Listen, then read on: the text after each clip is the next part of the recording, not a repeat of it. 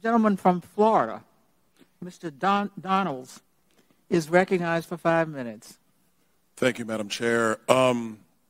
First and foremost, obviously in the committee room today, we have family members from Highland Park and from Uvalde. For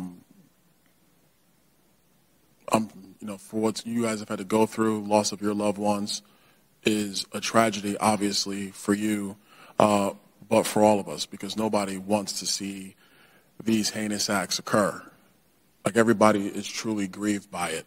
I think that for the families who are here, and for even the families who might be watching this hearing, you might be concerned about what happens here in Congress and not understanding why the tragedy that has been inflicted upon you is part of a debate or a part of a back and forth between members of Congress. And I think it's important for not just the families, but for the American people to understand that when these tragedies occur, we grieve with you, but we also have the responsibility for governing the nation. We do not have the ability, although sometimes in previous Congresses that ability has been taken. But in my view, we do not have the ability to just simply pass laws because of tragedy or because of heartache. When we pass laws, the appropriate way to conduct ourselves as a legislative body is to understand what has happened in our country, but then still having to apply the Constitution, still having to understand and apply the various elements of natural law, and still having to apply a consistent fabric that all Americans can live under and can honor and can respect. These tragedies are crippling to see, but in and of themselves, those tragedies do not change the Second Amendment to the United States. I had a conversation in the hallway with one of the survivors of the Highland Park shooting. And in our conversation, what was mentioned was, well, what about amending the Constitution? And I would add to any one of my colleagues that if they wanted to go through the political and legislative process of amending the Constitution, that is the way we set policy and law from a governing standpoint in the United States. And so I think it was important to kind of make that up, because we're going back and forth between ads and gun specifications. But for the people here in this hearing, it's important to understand why these deliberations are happening in front of you. And for the people who are watching on C-SPAN or wherever, understand why these deliberations occur. Because we just can't, in my view, just pass something and just do something for the sake of doing something. Because the history of Congress is replete with Congress doing something and often doing it wrong.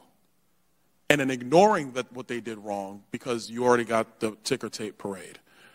Mr. Busey, quick question for you. You've referred several times in your testimony today that the weapons that we're talking about under a proposed assault weapons ban are quote-unquote weapons of war. And I'm paraphrasing your comments. Are these weapons, the ones that are sold, the ones that are manufactured by the companies here today and other companies that are not with us, are these the same weapons that are used by men and women of the United States military? With very, very minor differences, yes, they are. And in some cases, they are superior to the guns that we are supplying to our soldiers. Can you stipulate the differences between the guns that are used by members of our military versus what are sold by retailers?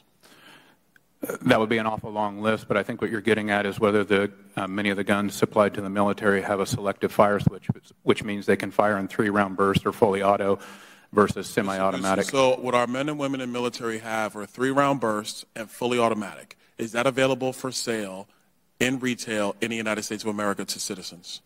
Not generally, no, but there are many firearms instructors who now advocate that single fire, as in semi-auto fire, is more effective and more deadly than 3-round burst or fully auto. Advocating versus what is actually allowed on a firearm, those are two different things. Wouldn't you agree, Mr. Busey?